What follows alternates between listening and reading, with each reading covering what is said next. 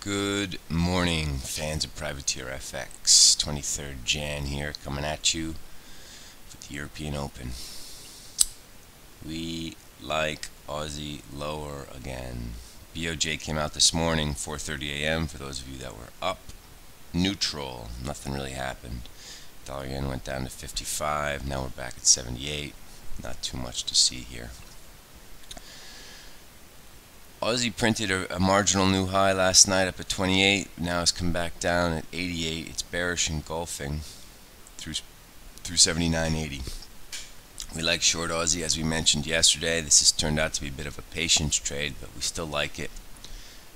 There's some tariffs that went out against China and South Korea overnight, especially in the solar space. This kick in the balls to China should hurt the Aussie.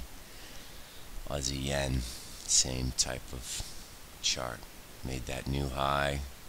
Now we had 1, 2, 3, 4, 5, 6, 7.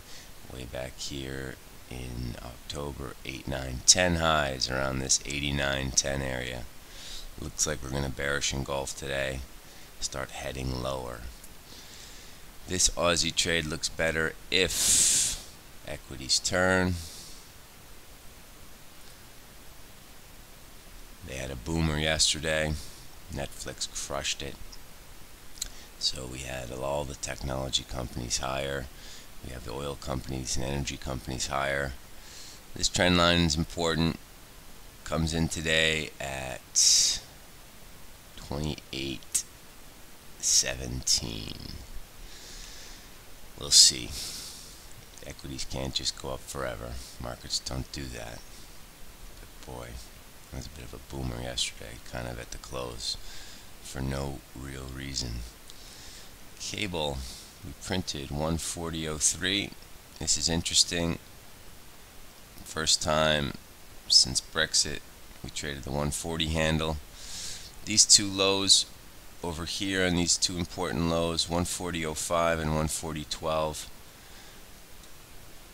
A careful short here is probably not a bad idea, using this 140.20, the death knock of this this line, as your stop.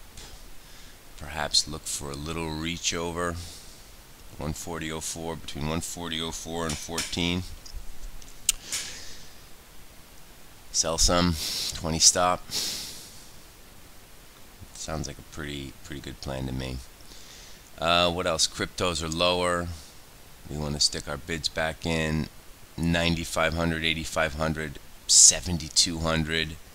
3 tranches for Bitcoin, or if you're an Ethereum fan, same idea. Go with 910, 810, 750.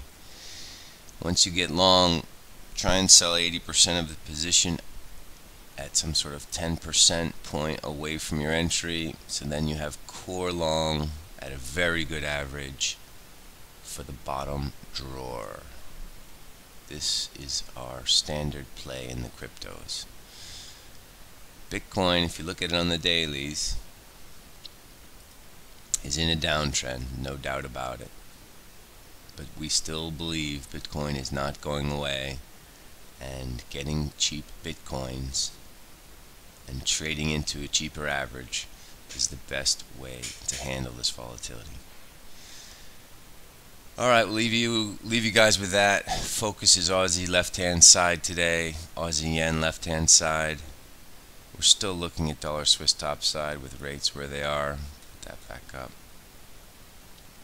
96.40 was the high yesterday twice. 96.66. These are two very good levels. But pre-ECB, we're in sort of trading mode, not trending mode in dollar Swiss. So there will be resistance, 97 the figure, and then there will be even more resistance, 97.50 on this 200-day moving average.